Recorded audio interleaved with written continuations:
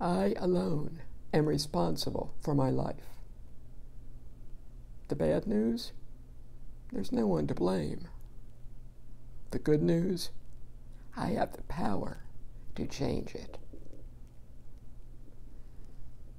Untold imprints from our thoughts, words, and actions over countless lifetimes have gone into the mix of impressions in our store consciousness.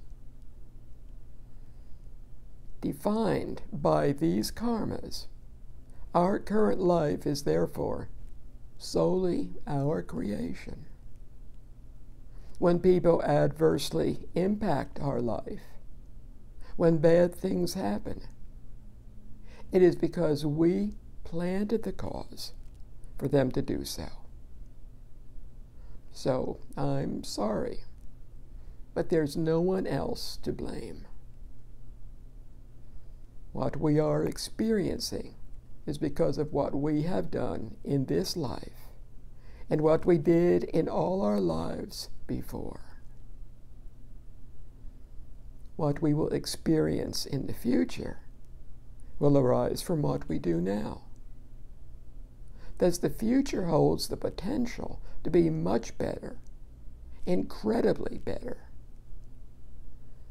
Since we alone are responsible for our lives, it's entirely up to us what our future will hold. If we decide that we want to be born in the Western Pure Land, then we need to make it happen with belief, vow, and practice.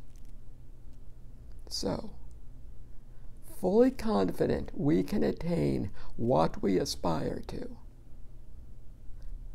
let's get to work. Amitabha.